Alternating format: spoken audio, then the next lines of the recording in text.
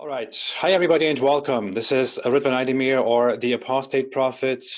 Hope you're having a fantastic day. I am here finally with someone that I've been wanting to talk to for quite a long time. In fact, we had a conversation before that didn't go very well because there were so many technical issues on my side.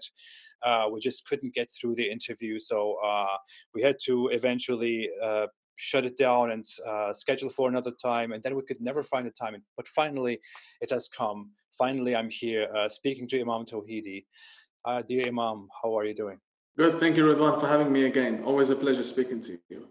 Wonderful. So I want to get straight into it. There are so many questions that people have that I might have. I don't want to take too much of your time, but I guess we'll have plenty. All yours. You've waited for. I think it's over a year for this. Yeah. That's true. You have all the time you need. I'm making time for you tonight. It's all good. I think Fantastic. That's the only fair way to put it. I feel very privileged. Thank you, Imam. Well, first off, I want to start with, you call yourself the Imam of Peace. You're also known as the Imam of Peace. But isn't every Imam of the religion of peace, by definition, an Imam of Peace? Sorry, I couldn't resist. What is your difference? What makes you different from the other Imams? No, that's not. Look, you don't set the setting and then ask me the question based on the setting which the questioner set. I don't know who asked that question. Firstly, Imam of Peace is a title I made for myself. Okay? Mm-hmm. So I called myself the Imam of Peace, and that's my handle, and it's my username on social media. And the reason for that is because we live in a world of identity politics, right? Where people put you in a box immediately. The moment you say something, they like to put you in a box. Are you radical? Are you fundamentalist? So I put myself in a box. So number one, save everybody the hassle of trying to figure out what I stand for. And two, to stand out from the fundamentalist imams who call for jihad, who are Islamists, who are fanatics, who support child bride and FGM and all of that nonsense, which I don't stand for. So no, we're not all the same. And we're not all Imams of Peace. I think you have to earn it. You earn it with being consistent. You earn it with certain contributions that you do, put forward in society. And you need to prove that you're a person of peace. And this whole religion of peace, Imam of Peace, this is it has no value. I like to be realistic. I put myself in this position to help people understand, because there's not many of me around. How many Imams do you know that are that speak like me and have the positions I do and have the non-Muslim audience? So it's their right, it's the audience right to know what I stand for by just looking at me. They shouldn't have to go through a week of research to understand who I am, what I stand for. They should be able to just look at my profile and say, fine, we get what this guy wants to say, we get where he's going and what he stands for. We have an idea. The point is, I'm the peaceful one. And no, not every Imam is an Imam of Peace, no. I definitely agree with that. I mean, that was the entire. I think that's the entire point of the question. I definitely agree that that most imams don't represent something that is peaceful in our world. I think most of our listeners, our viewers, could agree that Islam today in the world definitely doesn't represent much peace. When people in the world today think about Islam, they don't think about peace. Many voices or many organizations, many people try to kind of introduce it or sell it as something peaceful. There has been this narrative going on that Islam is a religion of peace altogether, and that the reactions from the world and from non-Muslims and so-called Islamophobes are vastly exaggerated. But I guess we can agree that that mostly we don't see peace when Islam is represented in the world. So it is indeed probably a good idea for you to claim your own identity, to put your label there, and to start out first off saying that you are the Imam of peace. And as far as I can see, those people who don't see peace in the in today's manifestation of Islam find that you are the one who is here for peace. I would say that. I would definitely admit that. Well, Ridwan, let me be very frank with you. Sure. Firstly, there's no such thing as peace in religion. And the reason why I say this is because the definition of peace in religious context is different from the definition of peace that we have in social contexts. Definitely. So in all religions, peace is achieved when God is happy. God is happy, and you are saved because God is pleased, and that's the peace that theology understands. But in society, peace comes with equality, it comes with dialogue, it comes with respect. So I think, to begin with, claiming that Islam doesn't have the peace that society expects from it, and that's true. Islam is not supposed to have the peace that society expects from it. Neither does Christian religions, and all religions, even Judaism. The definition of peace is what makes God happy and what God wants. That's peace. What humans they think peace is, that's something else. Let's not mix society with theology. And when it comes to Islam, whether it be a religion of peace or not, Islam is a religion for humans. Humans can be peaceful, can be violent. There is no concept of a peaceful religion based on how society expects it to be. This doesn't exist. A religion emerges, it has its developments, it has its bad times and good times, and that's how a religion develops, and that's how countries develop, and constitutions develop, and governments develop, and all belief systems in general, all systems that govern, whether to guide or to rule. I would say that there is history which has some violence in it. There's no question to that. So the idea of peace, absolutely, doesn't exist, and it's wrong to expect it even.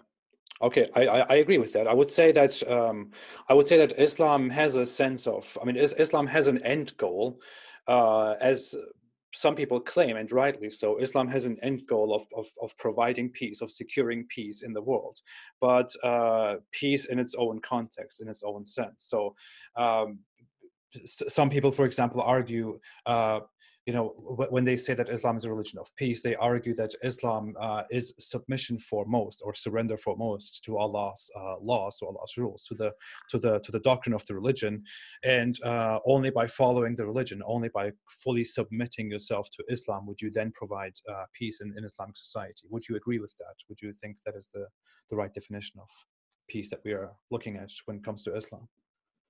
Yes, according to the fundamentalists, yes, that is the right definition. What makes you different? What is your what is your aim with Islam? I mean, you are not a non-Muslim. You are not an ex-Muslim. You are still you identify as Muslim. You are a Muslim Imam. You are part of this religion. What do you think is the ideal end goal of Islam? What is it supposed to be? Well, with regards to peace, what is the ideal society according to the Islam that you believe in? There is no Islamic society in Islam. Like, in the sense of a government, there is no Islamic government. And in this, because that's how societies are formed. A society is formed when there is a superior system of governance, of law, that allows certain communities to function collectively based on certain laws and standings, and that's how we have a fabric of society, or society, in general. But there are communities in Islam. There is no Islamic government in Islam, and I don't expect peace from any religion. There is no such thing as that is a wrong expectation to begin with. So a religion and its adherents will defend themselves, will proselytize, will do whatever necessary, because that is belief. And belief is tied to emotions more than it is tied to logic at times. And we see now with the coronavirus, people licking shrines, and doctors licking shrines, and they think this is the solution. So you shouldn't mix.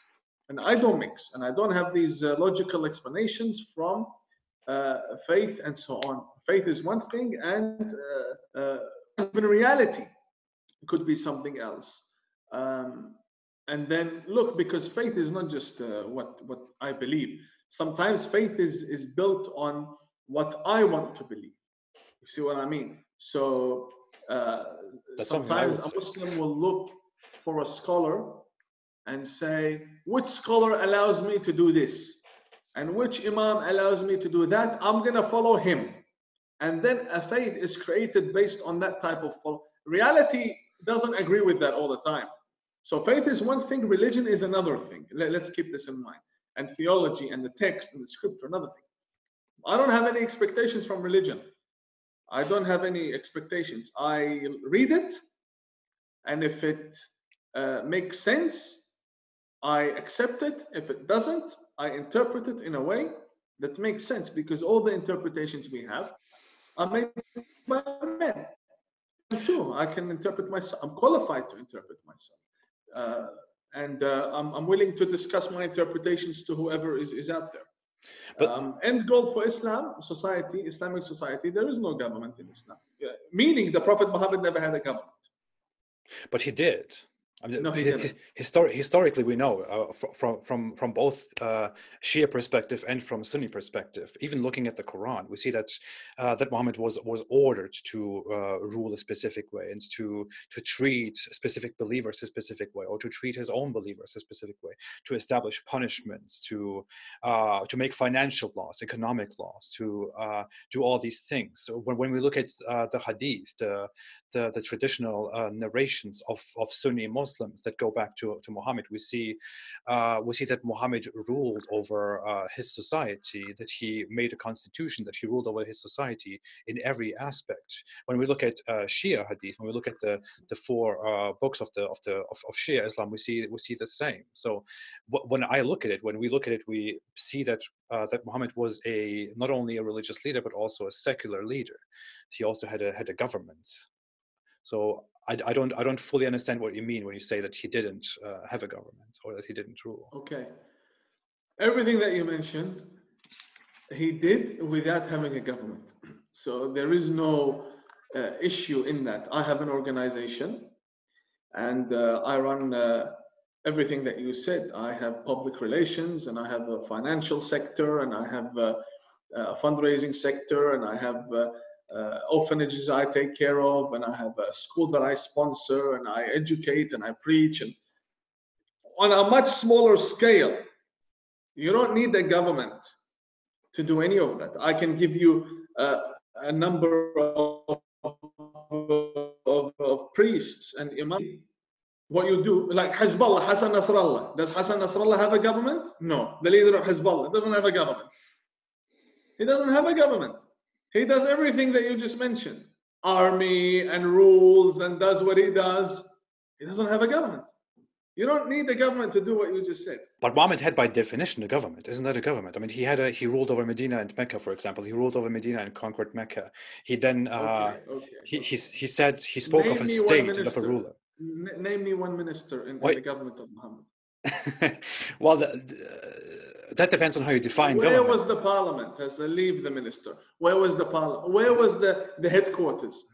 What was it called? I mean, he didn't have a government by today's definitions of a government, or by advanced There's no such thing as definition when it comes to government. A government is a government. It has two wings: the economic wing and the military wing. That's how you form a government. You can't have a government without these two wings. Everything else is extra. Education, intelligence, ministry, foreign policy, this is all extra in a government.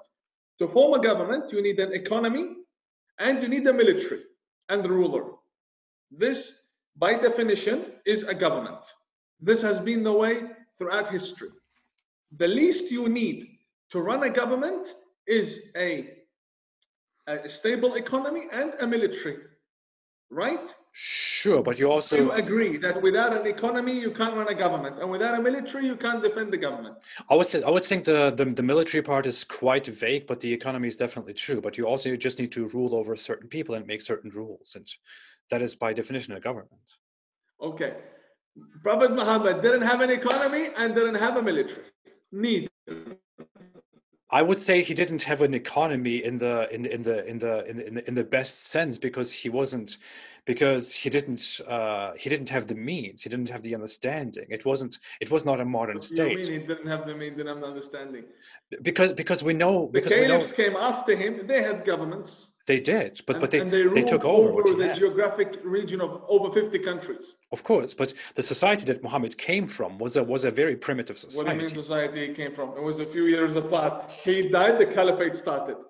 Okay, but the thing is, Muhammad came from a very primitive society. Medina was a very primitive society. And where did Abu Bakr come from? From Paris or Oxford? No, what I mean is Muhammad expanded. No. I'm telling you, do you agree with me that after the Prophet Muhammad, there were establishments of government? That's true. Caliphates, and had parliaments and ministries and dignitaries around the world and laws. And they were known as the Islamic government. Abu Bakr, then Umar, then Uthman, and then came Bani Umayyah. Abu Bakr didn't change much after Muhammad. He just took over what Muhammad left and appointed. Abu Bakr expanded big time, and with expansion comes the necessity of establishing laws and appointing people.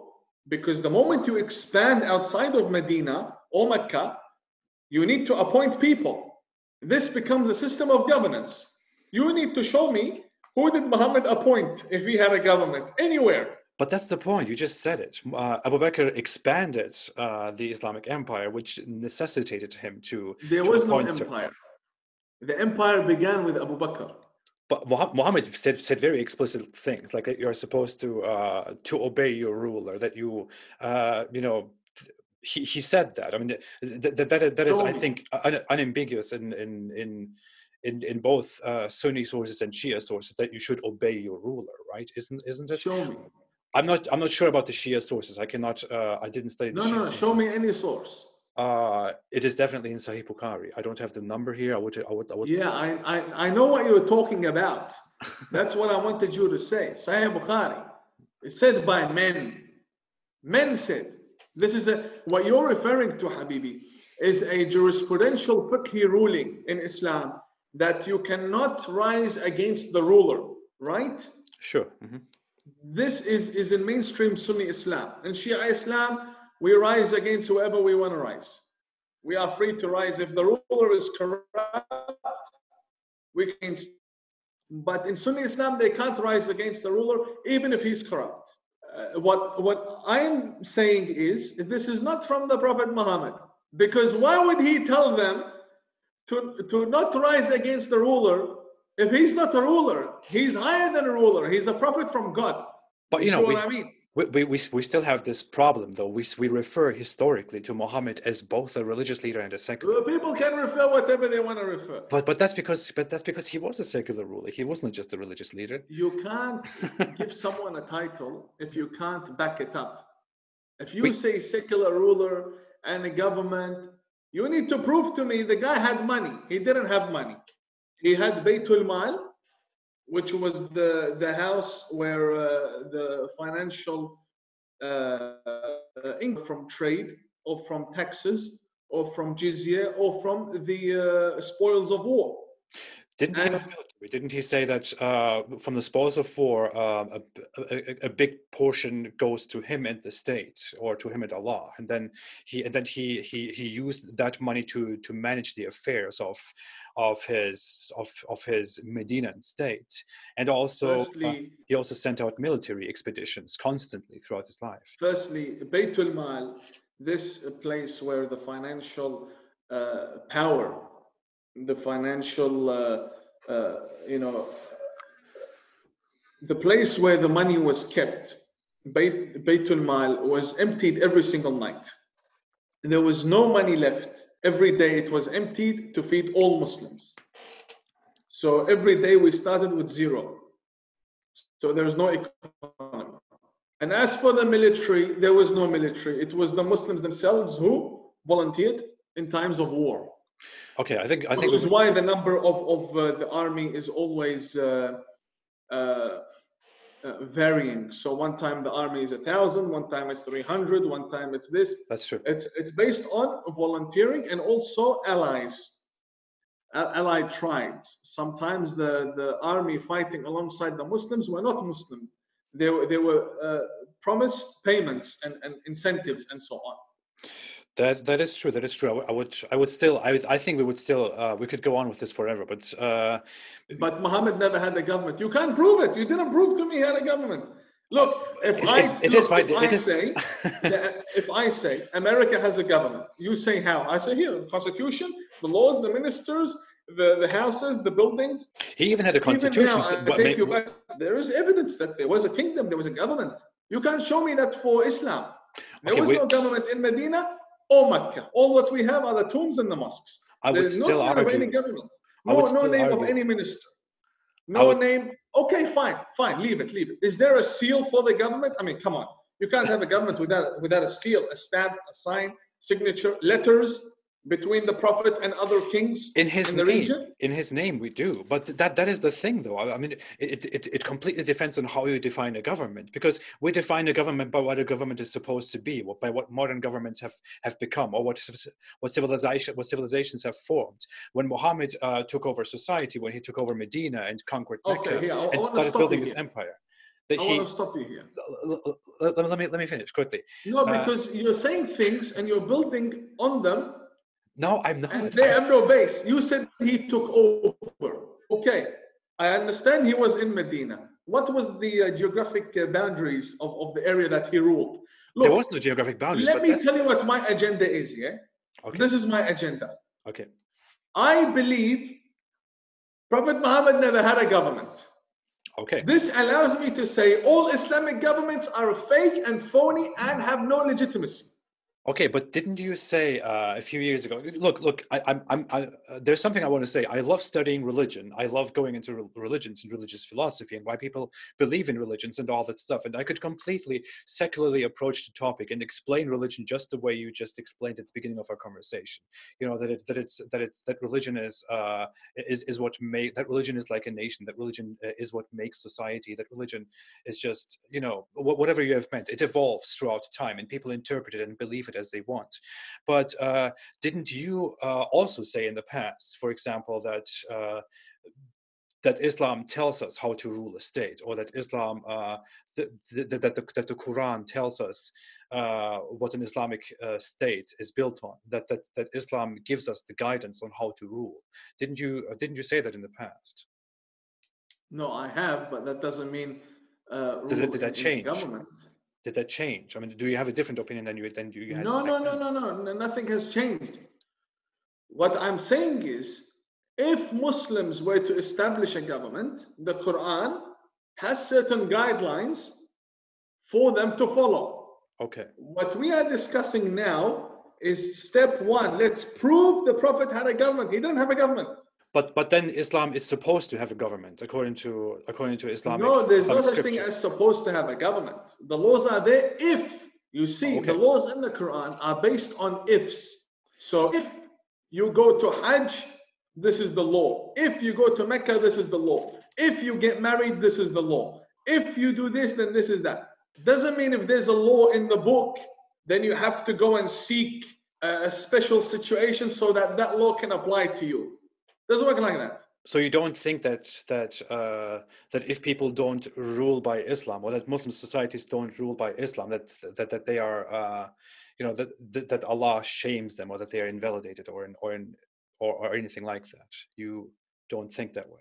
You just think that if we happen to establish Islamic rule, then we should follow Islamic rule as it is presented in Islamic scripture. So now you're asking me about the purpose of religion being revealed. And that's what you're saying. Because if I say Islam to rule, then yes, Allah would be upset, God would be upset if Muslims don't establish a government. But I say Islam came to guide, like Christianity, like Judaism. A religion's core purpose is to guide. So if it's there to guide and it has some political aspect to it and it doesn't establish a government, no big deal. No big deal. If it came to rule and it failed to establish a government, yes, God would be upset. But it didn't come to rule. And how do you think is if it did happen and Islam ruled, what is the Islam? What is the Islamic system that such a rule, such a government should be following? It depends which Islamic denomination is ruling. Well, let's talk about Shia, for example. Let's talk about a 12 for Shia, for example, or let's talk about it would look like Iran. So, is that okay? Is that acceptable according to your Islamic belief? Is it acceptable that Iran, according to my Islamic belief, society, yeah. My Islamic belief, there's no Islamic government to begin with. Okay, but didn't you say that that if we followed the Quran and did establish a government, an Islamic government, then we should execute the Islamic government as it is given in the Islamic scripture? Or are you saying there should be no government at all, no Islamic government? No, I say there is no concept of establishing Islamic government in Islam. Meaning, Islam did not arrive to rule. Two, the Prophet did not establish a government.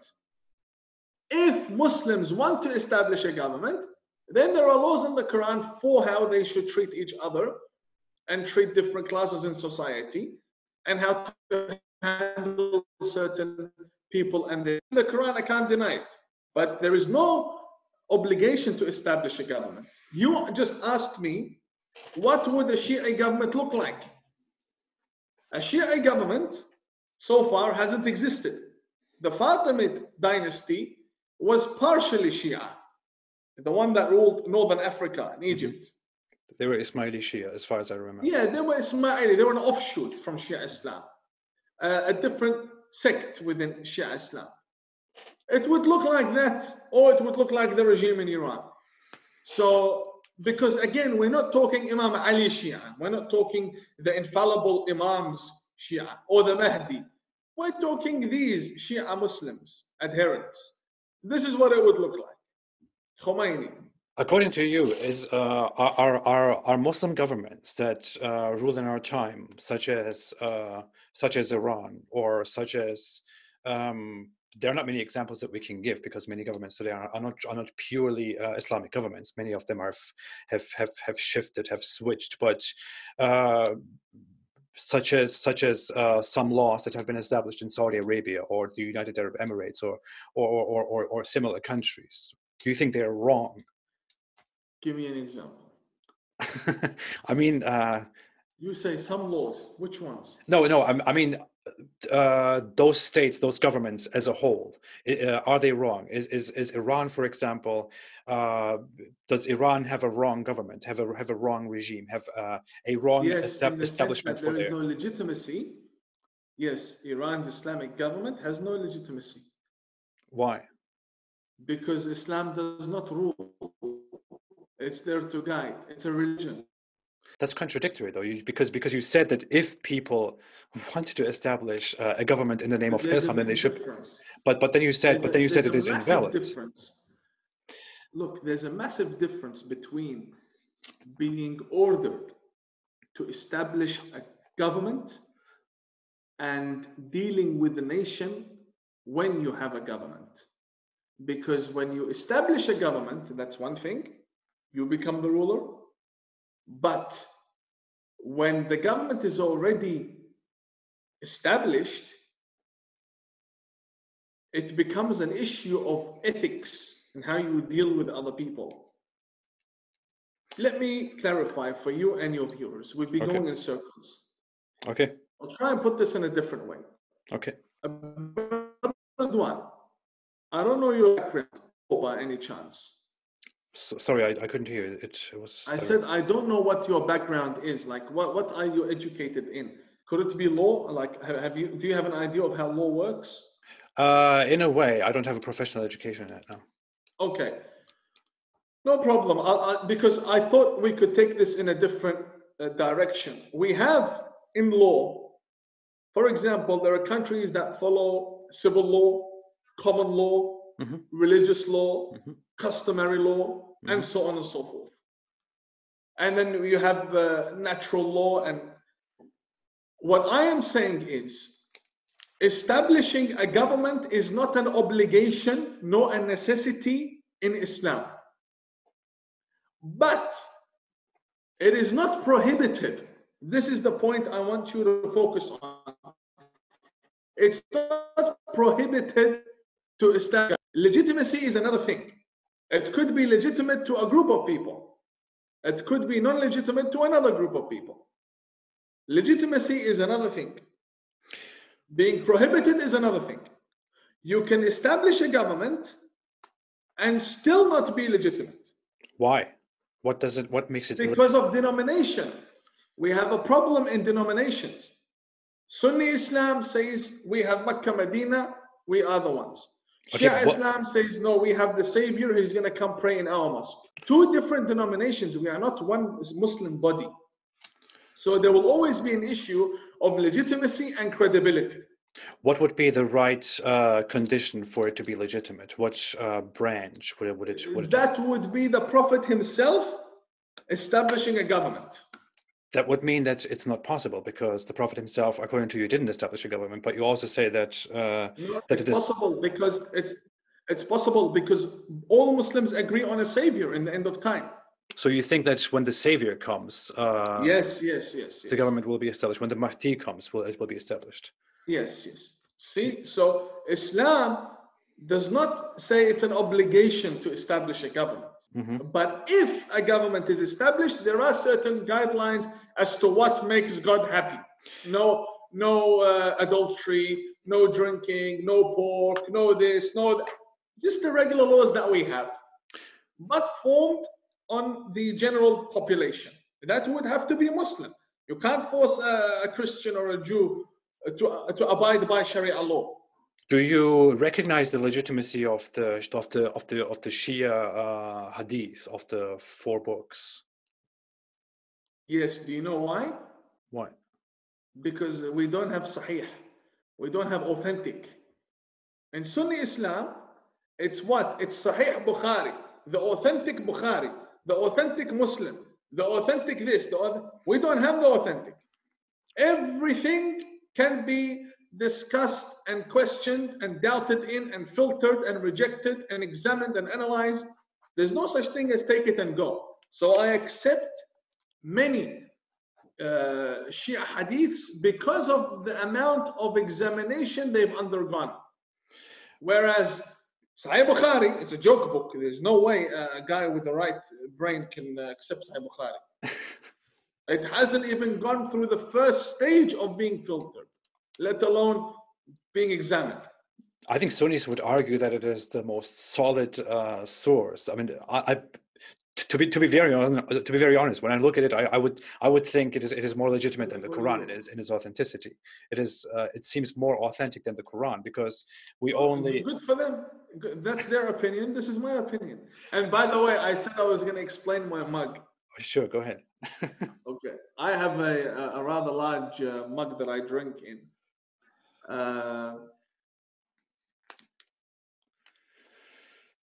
This has been with me since 2012.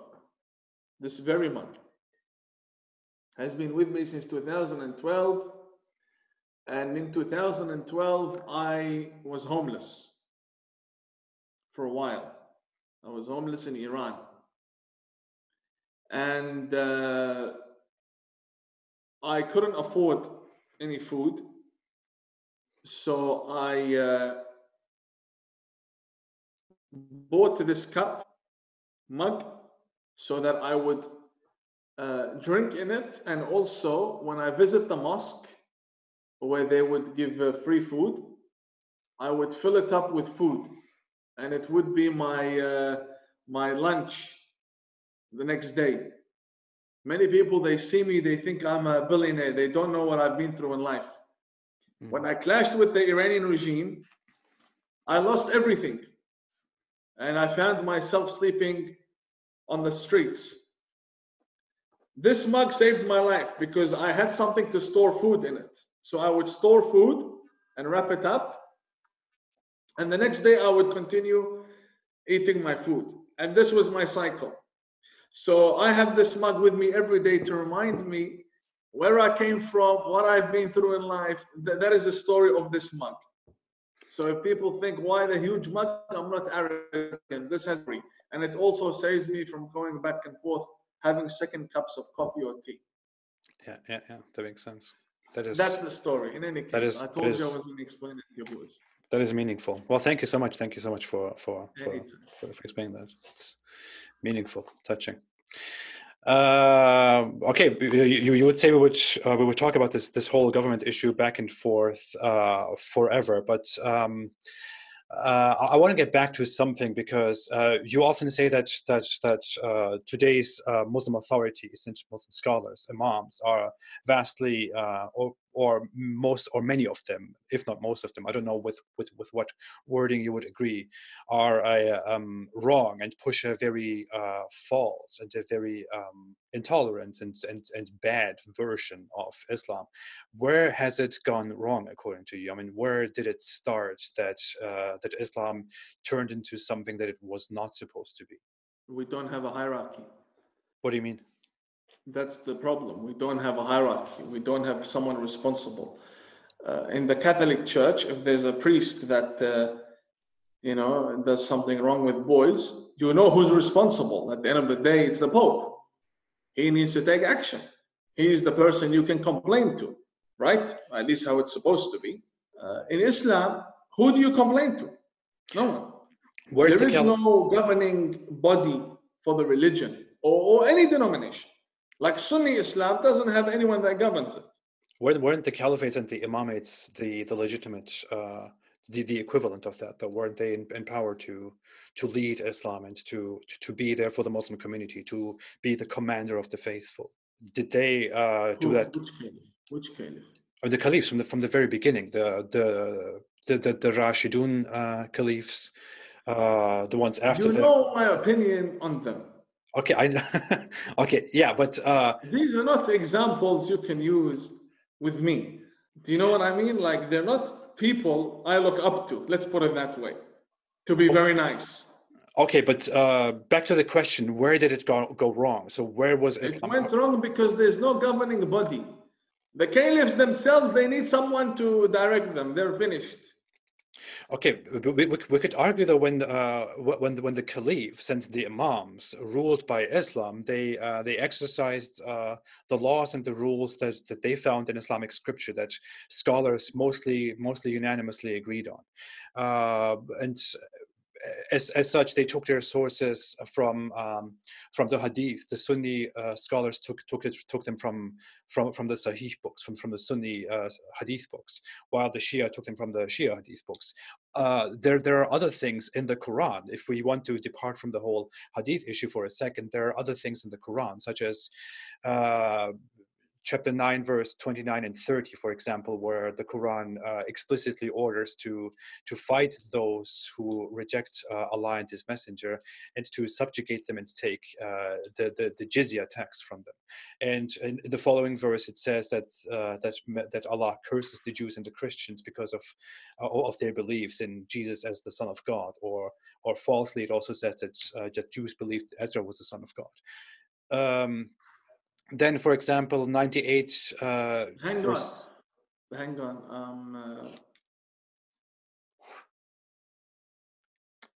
Now we're gonna have to stop here for a second. Sure. Jews don't say Ezra is the Son of God, in general, and this verse speaks to a very small minority of Jews that were fringe. And it was a tribal issue. So the issue of Khaybar, Thamud, and Ad, these are names of tribes that Islam was at war with, not religions. So that's just the point we need to stop at. Because if the Quran is saying that Jews say Ezra is the son of God, Jews don't say that. Well, the thing in is, general, as in Judaism doesn't say that, doesn't teach that, doesn't preach it. So the Jews being referred to here is a very small tribe that existed, and same with Khaybar. And well, they're that's the fringe. response that I get from Muslim apologists when I bring that up. When I say this is a mistake in the Quran because Jews don't say that. Because when you read the Quran verse, it clearly says the Jews say Ezra is the son of Allah, and the Christians say the Messiah is the son of Allah. So it No, really I just sounds stopped like, you. I just said that.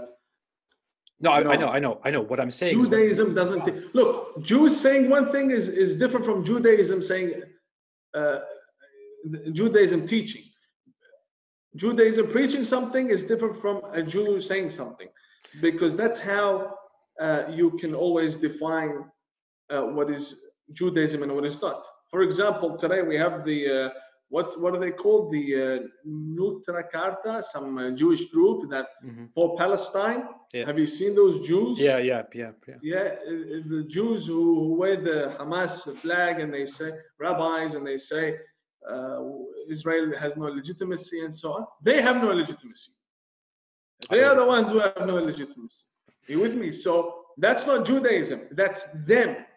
So their claims. The Quran is a book of history as well as a book of laws and a book of stories and whatever. It says a group of people believe that Ezra was the son of God. I would say that to be very honest, I wasn't really prepared to debate the Quran, based on its facts with you. I was more going into a different direction with this, but I received the same objection from other Muslim apologists. I would say from Muslim apologists. I wouldn't call you a Muslim apologist now, but and I would say that I simply cannot accept that, because it says Jews say Ezra is the son of God. If you look at it on the plain reading, it clearly sounds like it is referring to Jews as a whole, and that might be because there was a misunderstanding by Muhammad, or people in the region said that, and Islam generalized that as something that Jews do. We don't have any historical evidence that there have ever been Jews who deified or saw Ezra as the son of God. But I don't know if you want to. The answer you are looking for is deeply rooted in the Arabic language. I don't think we will get to a conclusion with that. If you want to go ahead with that, we can do that. But No. Just move on. No, honestly. The Arabic language, in its grammar, it puts laws for contexts, and a context cannot be changed when there is a clear grammatical structure for it. In Arabic, we have two laws. Well, many laws for a sentence, but the two I want to mention. The first is al-itlaq and al-taqid. Itlaq means you state a statement that is completely absolute, it applies to all time, all space, every year, wherever. And then you have a statement that is limited to a certain time and certain place. Okay, that's a human construct, though. That is. It's not human construct. The Quran came in the language of the humans. That is not something that exists in the Quran, though. That is not something. I ask you a question. That exists. No. I want to ask you a question. What's older, the Quran or the Arabic language? The Arabic language, sure. Okay, so if the Quran is going to be spoken in the Arabic language, it needs to fall under the laws of the Arabs themselves. Okay, but what you're doing is you're applying a certain interpretation of humans of the language. I'm not interpreting. I'm telling you how my language works. But the Quran says the same thing about Jews who say Ezra is the son of God, and Christians who say the Messiah is the son of God. It uses the same thing for both of them. We know that Christians vastly agree, or that Christians unanimously almost agree that Jesus is the son of God, while Jews don't. What no Jew does. No, it's not like that. The Christians and Jews, the Muslims, and by the way, when we say Muslims, at that time when this verse came down, how many Muslims were there? In the hundreds. Just a few. Right? In fact, when the first verse came down, there was not even 13 Muslims. Mm-hmm. Not even 13. What I'm saying is, the verses speak to people in their language according to their understanding. The Muslims at the time, the people in Australia and people around the world, they don't know. They haven't met people, they haven't interacted with people. The Christians they knew were the Syriacs, and were the Christians who were already in Mecca, and those who came to trade. Those were the Christians they knew. And they came in different forms. It wasn't one type of Christian that came. There was a bunch of Christians, different schools of thought. When the Quran says the Christians who say Jesus is the Son of God, big difference from saying all Christians say Jesus is the Son of God. You need to make that distinction. Otherwise, we're just playing with verses however we like. Okay, do you believe that the Quran is, do you share the regular Muslim belief that the Quran is infallible, that it is word for word the word of Allah, that it has no mistakes? This book that we have, this Quran, yeah, it's been rearranged. How do you come to that conclusion? I come to that conclusion from many things. Because again, you're speaking to a Shia Muslim. It's not distortion. I didn't say distortion, because distortion is complete corruption of meaning. That's distortion. But just like how Christians believe some verses belong in some other chapters, we also believe that some verses belong in some other chapters. But the book in itself is complete, and it has not been distorted.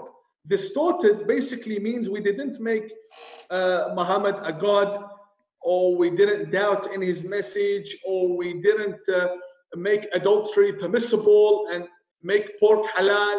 That's distortion. That doesn't happen in the Quran. What happened is certain verses belong in other chapters to complete a meaning over there. And they're mainly to do with the virtues of the family of the Prophet. So it's not an issue that targets God himself, if you know what I mean. Mm-hmm. So in that I don't want to say context, but that way the Quran has been rearranged because it was compiled by the caliphs. But you agree so with the meaning as a Shia Muslim, I'm not going to accept it. Mm-hmm. But because the Imams read it and accepted it the way it is, again, to maintain the unity of the Muslim Ummah, if there was a fault in it, they would have said. But some verses being rearranged, no problem.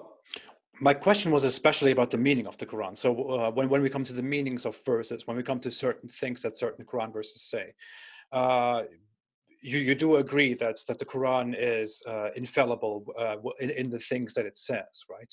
Like when it speaks of the Jews and the Christians here, for example, or when it speaks about how the world looks, how stars or the moon look, or certain things. All books are infallible. The Torah, the Bible, the Quran, all of these Abrahamic books are infallible because the Quran didn't bring anything new. Most of what it has said is already in the Bible and in the Torah. It be monotheism or laws or basic things, family, ethics of marriage, laws, contract laws, human life, issues like that. We have a lot in common with the Torah and with the Bible. So I believe in the infallibility of all these books. When the Quran says in chapter 98 verse 6 or in chapter 8 verse 55, especially in 98 verse 6, it says that those who have disbelieved among the people of the scripture, meaning the Jews and the Christians and the polytheists, are the worst of creatures.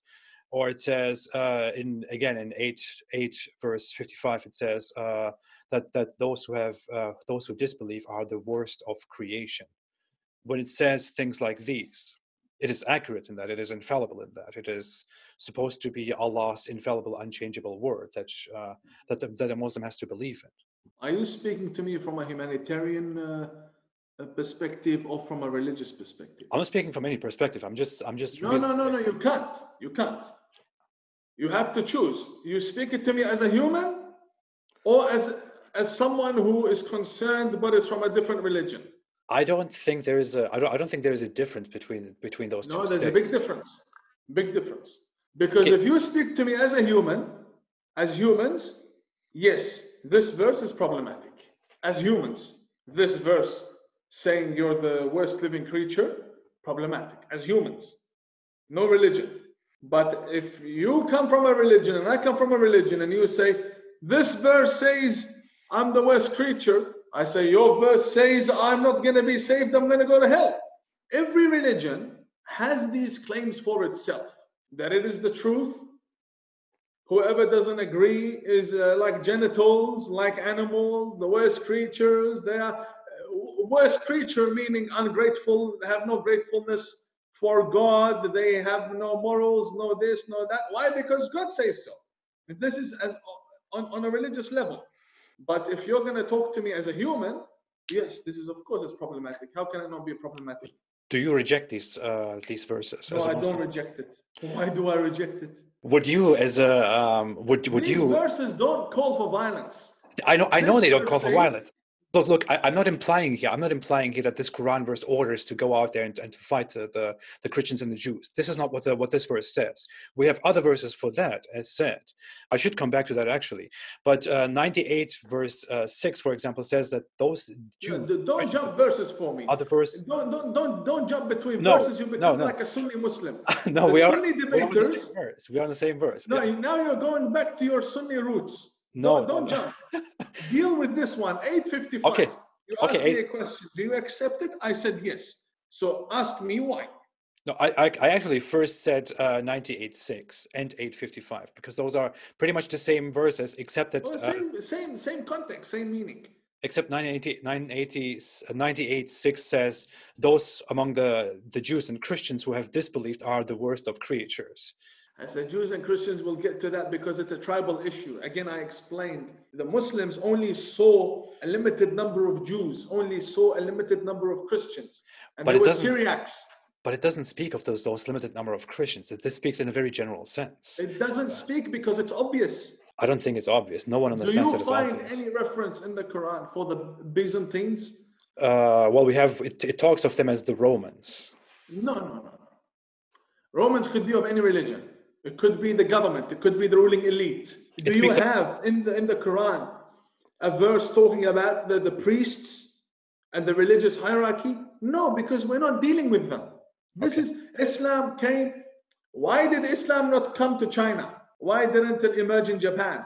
Okay, but isn't the general belief and the claim of the Quran too that it speaks to humanity, that it speaks until the end of time for all until the end of time or forever? It speaks to humanity, but what we are dealing with is not a message to humanity. This is a historical account of the development of a religion. That's what you could say about if it talks about certain things, certain situations that happen at that time. But this is not a certain thing that happens at that time. It just says that those among the Christians and Jews who disbelieve are the worst of creation. I don't think this has any historical context. It is a very general statement that when a Muslim today goes to the mosque and reads the Quran and opens the Quran and reads that and says, I believe in everything this says, and then the Quran in front of him says, those who disbelieve are the worst of creation among the Christians and the Jews. Again, now you're going back to theology. I don't want to continue going society theology. Pick one, let's stick on it, we'll talk about it. These verses discuss theology. Do you know what I mean? These verses speak about creations, and their creator being rejected. So no problem. This happens in all religions. But this is what people have a problem with. This is what people have a problem. Then go deal with their own religions. If you're an atheist, you have a problem with all religions. Then I have nothing to do.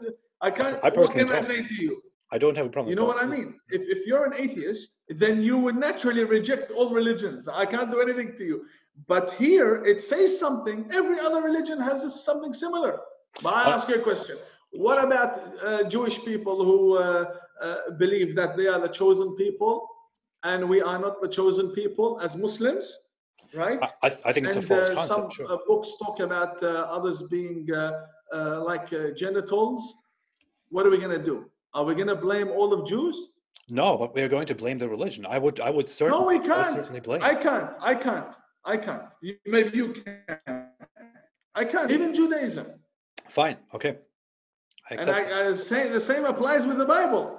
You can. I can't. See, Habib Radwan, we need to maintain the topic. What's the subject? If it's theology, then the God of Moses is my God, and the God of Jesus is my God.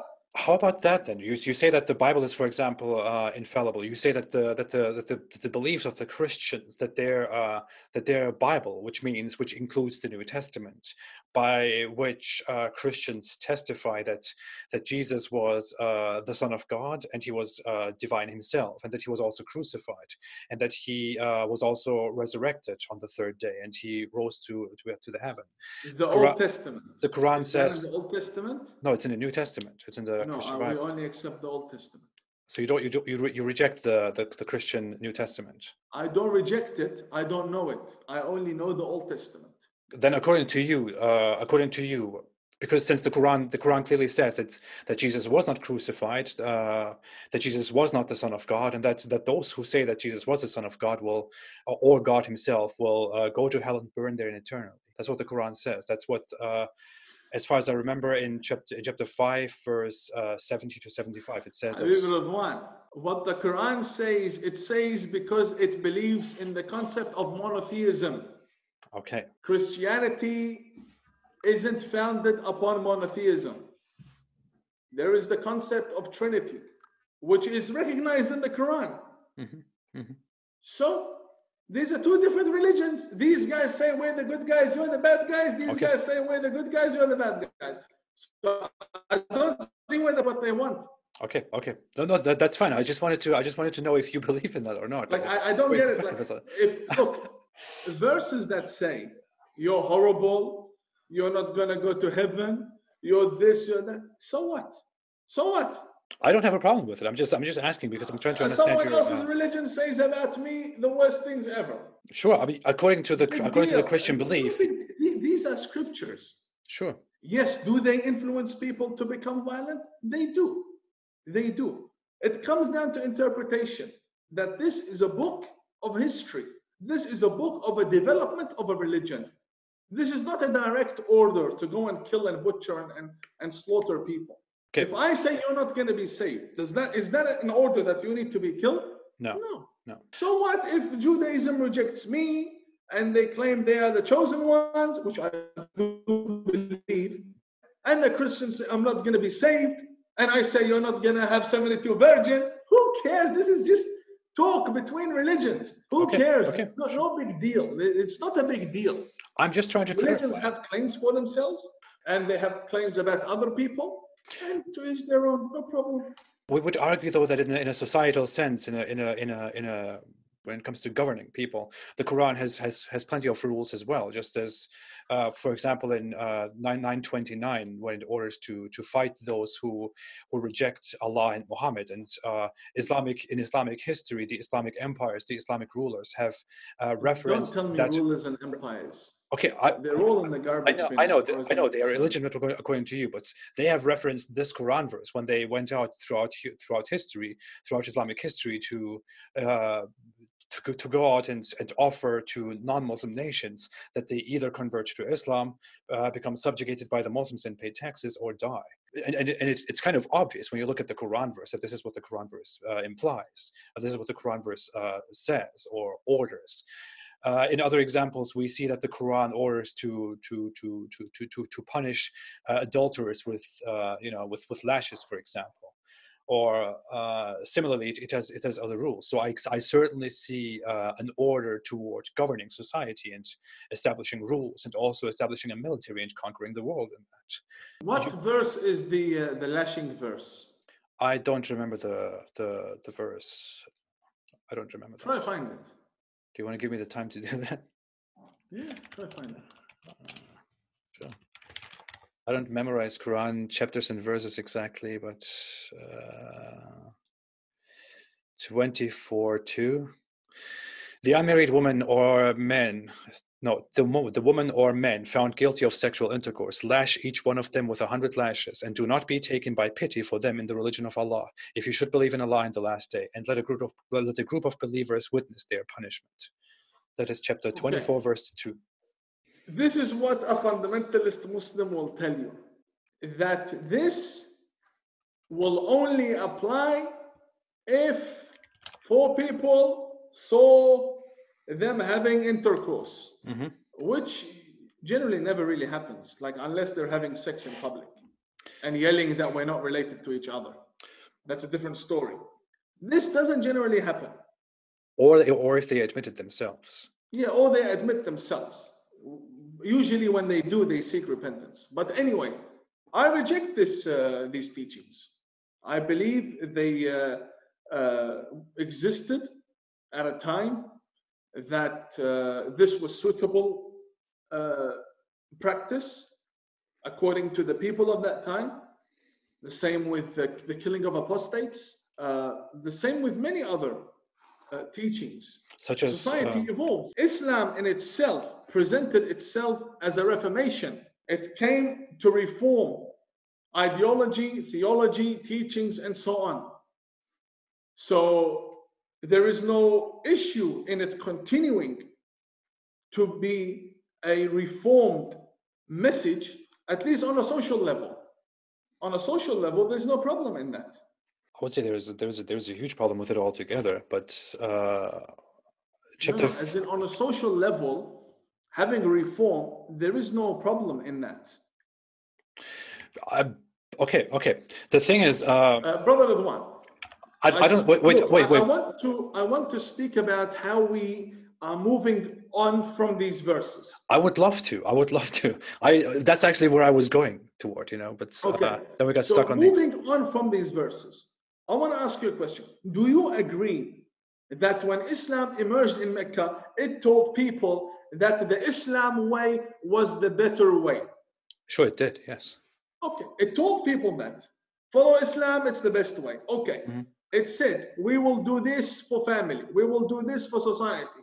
We will fix your theology. We'll give you freedom. We'll free your slaves. We'll do this, we'll do that. So it came not only to tell people to believe in God, but also with a set of social reforms. One of them being, and listen, this might sound crazy, one of them being the burying of newborn baby girls. Islam, when it first came, what was going on in Arabia? They were burying their newborn female girls, burying them alive. Not all of them, because we had so many women that were there at the time. So it was a practice that was mainly amongst the elite, that should they go to war or if they were invaded, then the female wouldn't be taken hostage, because that would bring shame to the family and so on. I would agree with that to a certain extent. I think as far as we can historically trace it back, we see that that Islam's account of the whole issue is vastly exaggerated, that there was no huge practice of female infanticide. Yeah, there wasn't. But there was just... Islam wanted to save the lives of those baby girls, so it had to satisfy these men. It had to give them a substitute. So it said, and again, I don't endorse beatings, but to keep the women alive, Islam said, keep them alive. If they harm you, beat them. The main focus was to what? To keep them alive at first, so they don't get buried alive. In this society today, 2020, we don't have that nonsense, where it's either you get beaten or you are buried. Let me give you an example, Ridwan. You might laugh at this. I don't know if this is real or if this is, I don't know. But they say once upon a time, a man converted to Islam. They said, Yalla, come. We're going to have you circumcised. He said, no, I changed my mind. They said, we're going to chop your head off. So either way, you're going to have to get chopped. In this society, we don't have that nonsense anymore. There's no such thing as it's either we beat you as a lady or you get buried as a baby. This is nonsense. It doesn't exist. But Islam didn't evolve out of it by a itself. social reform. And listen, by the way, sometimes the solution to a problem is in itself a problem, but it's a smaller problem. Beating a lady, if you look at it, is much smaller than murder, but it's still a huge problem. It's a disaster. But what can you do? That would mean that this is the mentality of the Arab society. And the people Muhammad was talking to, did they graduate from Oxford or did they come from Paris? The people who slept in the deserts and a complete tribal mentality. So what do you expect from them? You don't expect from them to be all nice and cuddly with you. These are barbarians. That would mean that would mean that Allah is not a good planner, because I mean we're talking about no. Now give me a second. You put on your atheist hat and you No. went after Allah. Okay, I'm talking to you about humans. Okay, give me a second. Some humans need more time to develop. Okay. Don't tell me Allah. I know. Give me a second. Some humans need more time to develop. Do you agree? Sure, but we're talking about it from a completely خلاص. human perspective and human concept. We're talking about it as if Islam was supposed to be that way because it didn't have any other way. Because Islam had to somehow conform to society in order to change society. But then you would say that Allah who revealed the Quran. Let me finish. That would mean that Allah revealed his perfect, his final message, his message to entire humankind, which is what Islam claims over and over again, under such terrible conditions that it had to conform to those and then establish very terrible rules. So Allah could have, in an alternate timeline, Allah could have completely established a perfect environment, a perfect time in which such conditions don't exist, or could have immediately enforced. Now you're talking to me about atheist beliefs. No, he could have completely enforced. Why did this have to exist in the first place? And if God didn't create the society you're judging this Islam. way, it wouldn't have been. What about natural disasters? You're gonna go there too? Sure, No. I would. Be realistic with me. I'm a religious person. Okay. We have a society of religious people, different backgrounds, different ethnicities, different experiences in life, different parties, different expectations from life. How do you have one message, unite them all, and try to be productive, and try to present something good in life? There's going to be challenges. And amongst these challenges are these verses which don't sound good or are interpreted in a million ways. And for humans, there are challenges.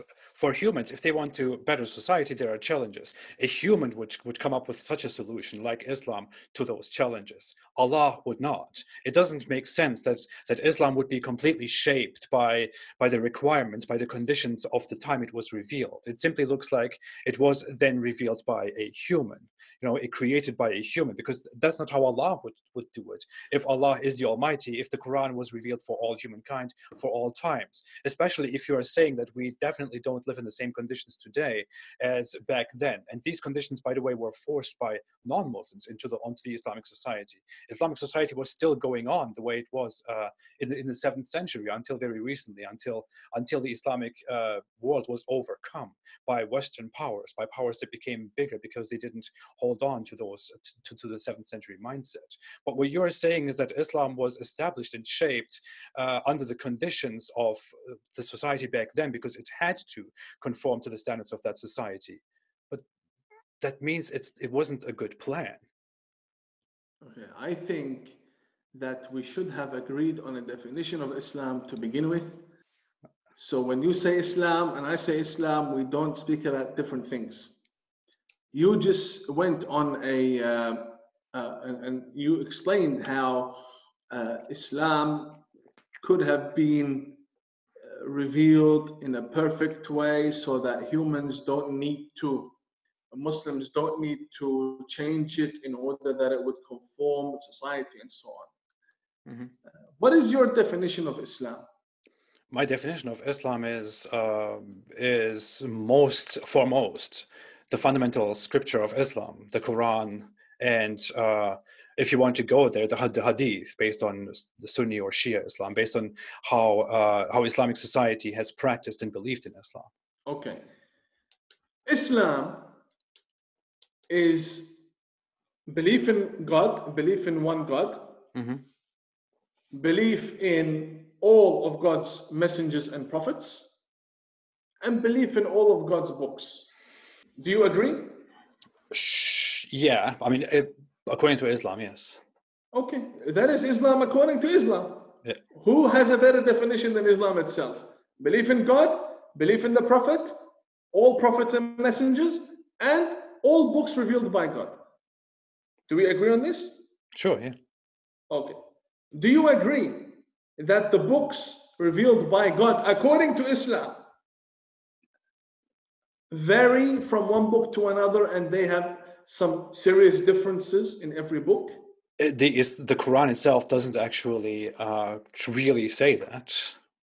It says that the message is the same. When you use your brain and you read the Torah, the Bible, and the Quran, are they identical? No, they're different. You just said according to Islam. That's what I'm saying. But yeah, according to me, definitely they're different. According to Islam and according to logic as well, there are serious differences in these books. As a Muslim, if I agree that the origin is God, then I understand that God can evolve with time and that his message can evolve with time and based on society and the needs of society. It's not a contradiction. A contradiction is when I say something now and I say something different a minute later. Not when I say something 5,000 years ago and then 3,000 years later I say something different. That's not a contradiction. That just means society has changed and there are different conditions for that. You see where I'm coming from? But doesn't the Quran itself say that? Doesn't the Quran itself claim that that those books are only different because humans have made them different, because humans changed them? That actually, if you look at the books revealed to the Christians and the Jews, you will find the same thing. You will find the same message.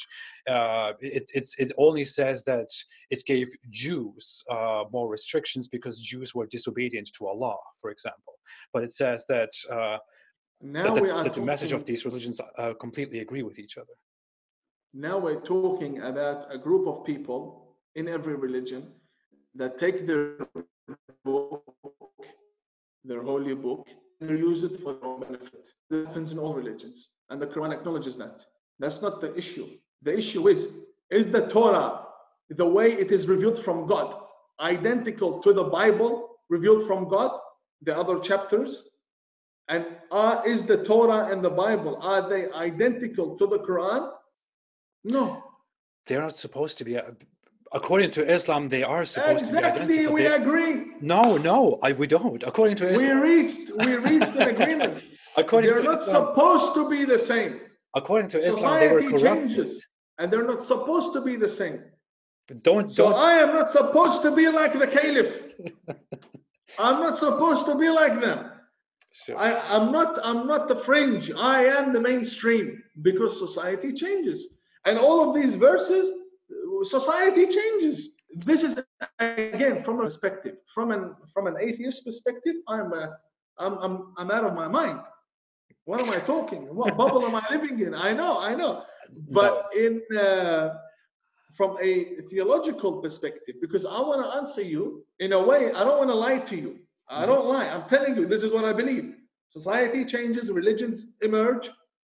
And this is why I believe there needs to be a social reform. The funny thing is that's what I believe, and it doesn't make sense to me that that's what you would believe too, because you're not supposed to believe that. That's something that I'm supposed to believe. What do you mean I'm not supposed to believe?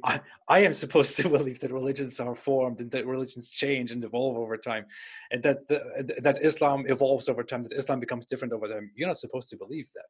According to hang on, how many prophets? Again, when I answer you from an Islamic perspective. Okay. So that's my profession. That's who I am. How many prophets in Islam? Sorry, I couldn't hear you. It started again. How many prophets in Islam? How many prophets are there in Islam? Yeah. Isn't the numbers known in the Quran are just like around 20, 30 or so, but the official number are supposed to be 256,000 or so, right? If I remember, yeah. So if we have these many prophets, coming down different areas, different locations, different times, different languages, different books. Don't you think each one has to be suitable for the society they emerge in? Sure, yes, I would. There you go. That's not the Islamic belief, though. And that's What do you mean not the Islamic belief? according to the Islamic belief, there was only one message. That's also what most Muslims believe. Yes, because it's coming from one source. No, the vast Muslim belief is that there is only one Don't tell me law. vast Muslim belief. Fine. I don't care about the vast Muslim belief. Fine. I only care about what the belief is. Fine, but I don't. Is the Quran from God? Yes. Is the Bible from God? Yes. Is the Torah from God? Yes. Fine, but I cannot find that in the Quran either. Yes. Why? Came in different time, in different places, in order to be compatible with different societies. Okay, what do you think about? Let's move on from here. I think we will be here forever. I would lovingly, by the way, sit down with you one day and have a debate about religion and the belief in God. I would do that with you forever if you want me to do that. It would be a pleasure to me. But moving on, you said that you believe that that Islamic rule would be, that legitimate Islamic rule, or the only legitimate Islamic rule, would be in the future established when the Islamic Savior, Redeemer, the Mahdi comes. You believe that, right? If I'm correct. All Abrahamic religions believe in a savior. Okay, so you believe that the Mahdi will come in the future, but according to Islamic belief, the Mahdi, the word Mahdi means the guided one. Okay. So I know. All of us adherents of Abrahamic religions believe that there will be a savior. His name is Mahdi, and Mahdi means the guided one. And the Mahdi will establish a kingdom or a government. The Jews, the Christians, the Muslims will all unite under his banner. He is the savior that all of humanity is waiting for, regardless. I mean, unless they have no faith. But those who believe in Abrahamic teachings, we believe in a savior who will establish a government. The Muslims will be satisfied. Therefore, in a way, it is Islamic. It is a kingdom that God will accept. And the Christians will accept it because it will fall in line with their teachings, and so will the Jewish people. That is what we are taught. But don't both denominations, when we talk about Shia Islam and Sunni Islam, I grew up in Sunni Islam and I learned these things from very early childhood. And when I look at Shia Islam, I see the same expectations of the Mahdi in the future. The qualities and the actions of the Mahdi are kind of defined. They're pretty specified in the narrations, in the hadith, and the beliefs of the scholars, for example, of history. And we see that the expectation of the Islamic Mahdi, the guided one, the Redeemer, the Savior, is that he will come and he will unite the people and go to war, and he will fight. And afterward, Jesus will come. Jesus will come to aid him, and Jesus will, I quote, break the cross and kill the swine. And he will fight the Christians. He will call the Christians to the true faith, which is Islam. And those who reject will be fought. And the Jews will also be fought. Especially when we come to the Jews, there is one very delicate hadith which directly says that there will be a huge war against the Jews at the end times. At that time, and the Jews will hide behind rocks and Ridwan, who says this? Hadith books. If they were this smart in telling the future, they would have told us the cure for coronavirus. But what then do you base your belief of the Mahdi on? Do you believe you also because it is a foundation in all Abrahamic teachings that there has to be a savior in the end of time. But the Quran doesn't say that. It doesn't say that. It's just the Hadith teach something like that. The Quran is a book that even the guided one will have to adhere to. Same with the Bible and same with the Torah. These are books from God. The Mahdi is mentioned in the Quran, but not by name, because at that time they feared whoever would be killed. That is the reasoning behind it. So tyrants, for example, Pharaoh, the Pharaoh of Egypt, who hunted down Moses as a baby and tried to kill him. So to save the messengers and to save their successors from this, he wasn't named. But there are references to the Mahdi. There are references, and I can send you a list.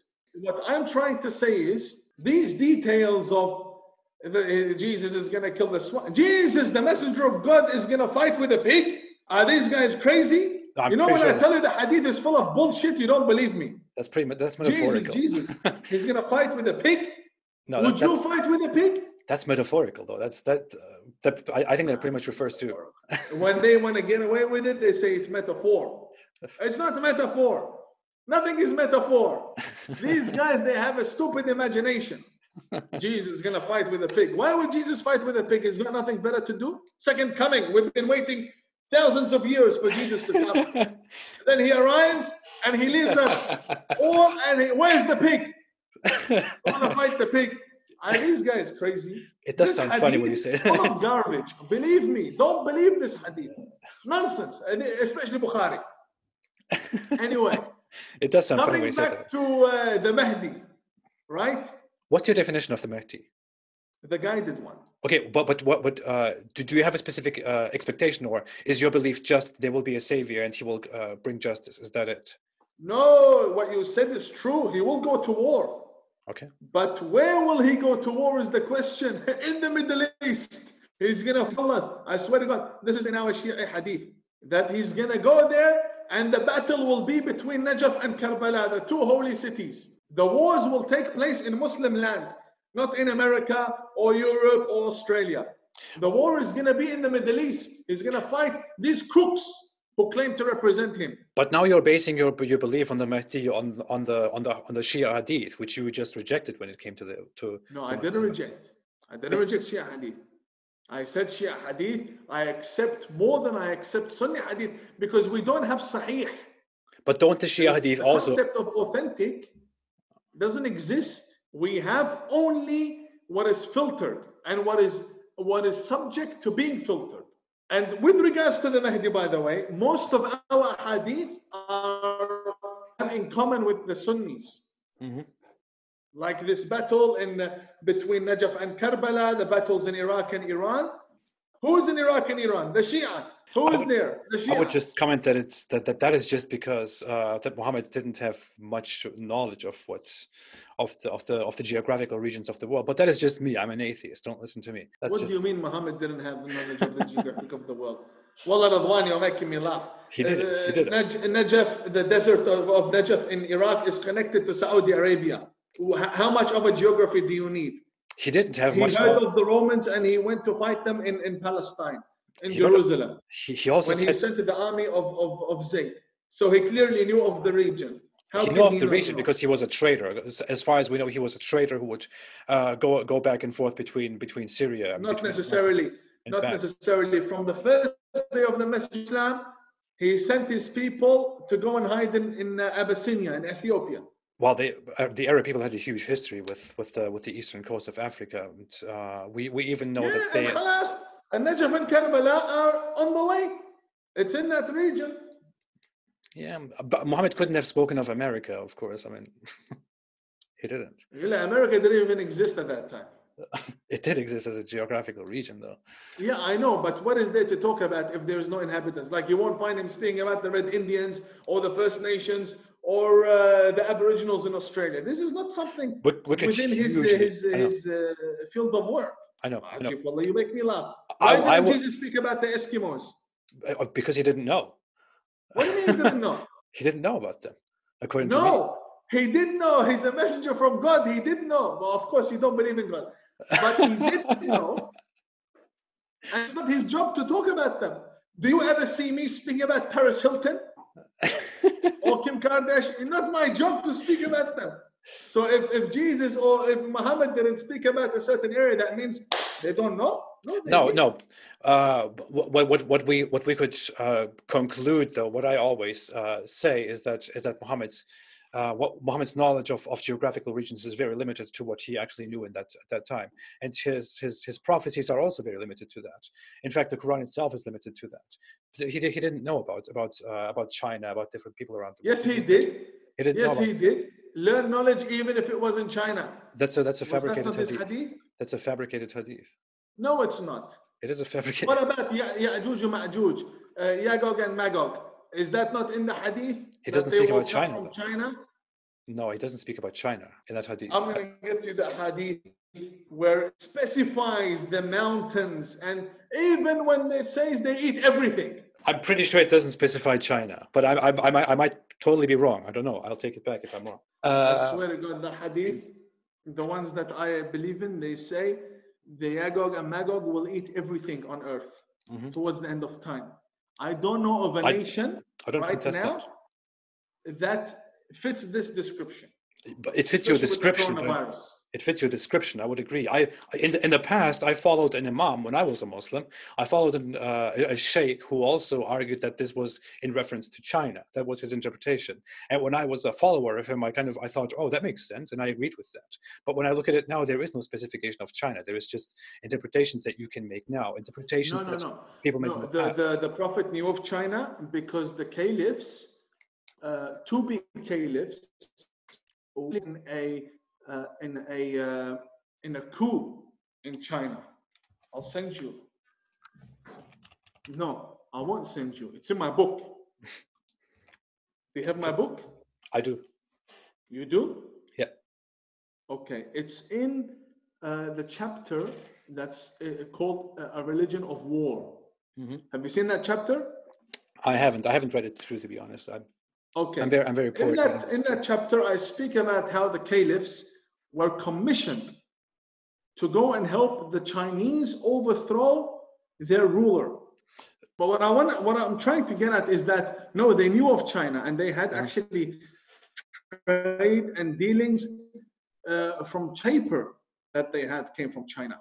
Okay. So no, China was so big at the time. You can't ignore it. China was always huge. It had presence. Can't be ignored. I really didn't prepare for to have a debate with you about whether Islam is right or not, and whether Muhammad was a man of wisdom or a man of ignorance. If I had known that we would get into this, I would lengthily go into other stuff with you right now.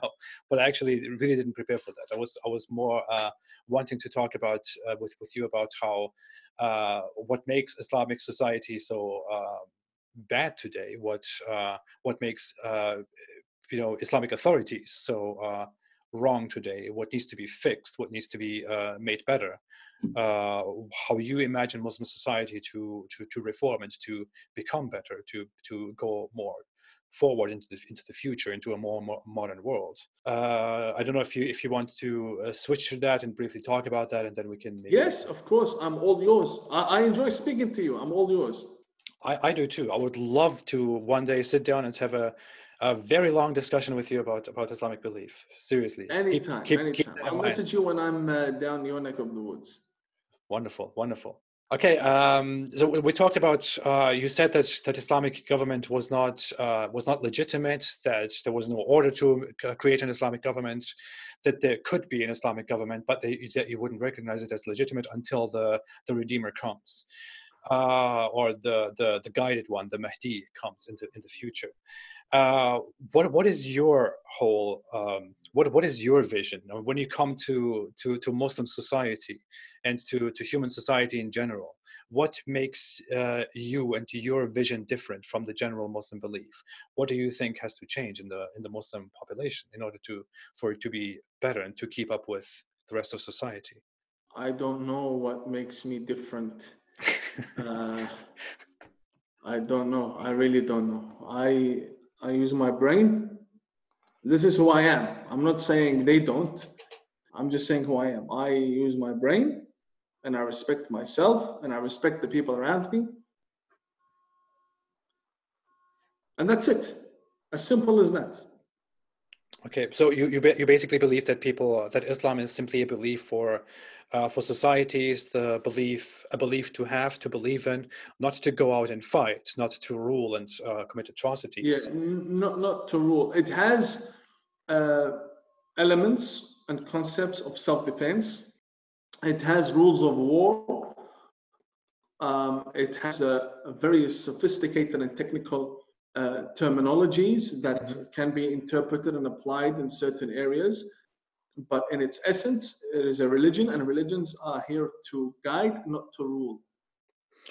So, what do you think is how do you think is the future of Islam? Do you share those mainstream Muslim beliefs that that the awaited how do you call it, that the end of time or the awaited events of the end times are anywhere near in the future or anything like that, or No, we are living in the end of times now. you do believe that? So you We would are in the end of time. Sorry, we are in the end of time now. Yeah. you would believe that the Mahdi would also be maybe imminent or maybe not too far in the future. No, I believe that the end of time is not like a date or an era. Or no, I believe that it could be 100 to 200 years. Hmm. I don't know, but I do believe that there is a second coming, and I believe that the world is in need of the Savior. Hmm. I believe that we deserve to live a honorable life, and I'm not the only one. I think many people, even those who follow me online, believe that we're living in end times. Hmm. Doesn't mean the world is coming to an end. It just means these are developments, natural disasters, diseases, change of governments, coups, revolutions, uprisings. These are not normal events, not in the speed they are happening in right now. So there is definitely something that distinguishes our time from previous times. And as a Muslim, I do await the second coming of Jesus. So that is something I'm hopeful for. That's about it. I would argue that we don't live in very special times. That we just live at a random time in human history where things happen as they happened before. That humans usually often have an understanding or think from their own experience that these times are different from ever before. If we look at the world, for example, we see that there is a massive decrease in wars and conflicts in the world. Although currently, to us, when looking at it with the blank eye, it looks like there are more wars in our time. Human mortality rates have decreased very much. People live much longer and much healthier. We're making a lot of progress, even going to outer space now and going very, very much into expanding and finding out what lies beyond our planet. I would not hope that we are at some time of the end where everything kind of is destroyed or where finalizing events happen. Uh, I would definitely not share that belief. I sure hope that doesn't happen. But I would definitely agree with you that we need better times, that we need more peace, that we need more agreement, that we don't need more conflict, that we don't need more bloodshed. I think that is something that you and I could agree on very much. 100%.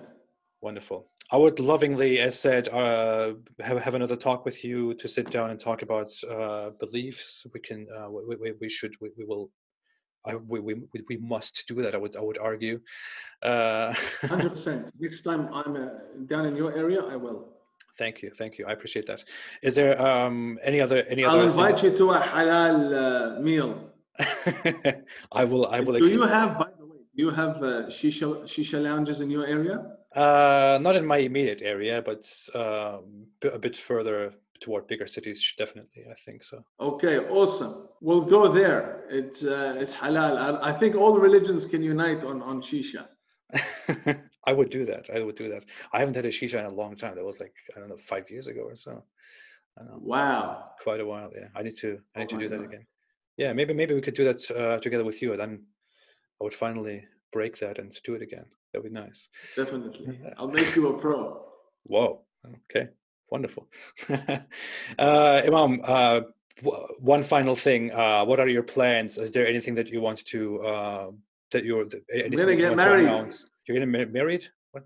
get remarried Remarried? Oh, after this coronavirus is gone. Can you believe my lady is locked in one country, I'm locked in another? that is messed up. Yeah. It's horrible. My whole plans have, yeah. That is awesome, though. That's something good to hear. Something positive.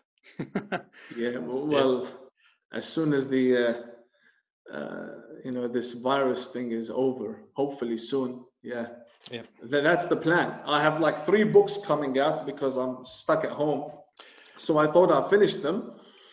I write, and then I go for a jog, for a walk, and then another idea comes to my head. I come back, I open Microsoft Word, I start writing about another topic. Mm-hmm. And then throughout time, what I do is I write 2 or 3 books. All I need to do is just sit, focus on 1 month, on one book, perfect it, move on to the next. So that's what I'm doing now. I'm going to finish 1 book about the principles of Islamic jurisprudence, old lessons I gave back in the day. I'm going to issue them in a book, probably around 200 pages. And then I have another book coming out about anti-Semitism. Mm-hmm. And then another book, which I think you would be interested in. That one's, I think, 70% complete. I need to really sit and focus on this book. It's about the perception of the Prophet Muhammad according to the minority of Islamic sects and denominations. Why don't they blow themselves up? And why is it they co-religionists blow them up? Mm-hmm. So what exactly is the difference? How do they see and perceive the Prophet differently? That's intriguing. I'm definitely interested in that. That is the third down the line. Mm-hmm. I'm also writing a book. I think you would be interested in that. I'll give it to you when it's done. So, what is it about? Can I ask? It is. I mean, I'm currently working on 2 things. It's just I didn't really have the time over this last year to get through those. I've had a lot of stress. I have no idea how you are dealing with all that, but it will be definitely about Islam and the future of Islam, Islamic theology and the future of Islam, and Amazing. one other will be about belief and doubt in Islam in general. So those are 2 projects that I'm working on. Well, good luck. Thank you. All right, I appreciate it so much, Imam, for that you joined me, that you were here. Is there? Likewise. I'm happy you're happy that everything went well this time. Well, I am really. Is there anything else that you want to get off No, here? thank you. I wish you all the best, and look forward to meeting you in person. I hope so too. Thanks everyone for watching. Thanks everyone for joining, for listening. Wish you all the best. Let me get the view here together. Wish you all the best, and hope you enjoyed this talk. Leave your comments below in the description. You can forward more questions if I ever, for the future, when I definitely come together with Imam Tawhidi again to talk with him about our differences and what we have in common. Thanks so much. Have a fantastic day, and as I say, Imam Tawhidi is not saying this. This is what I am saying. Not me. That's not what he's saying. Stay away from Islam.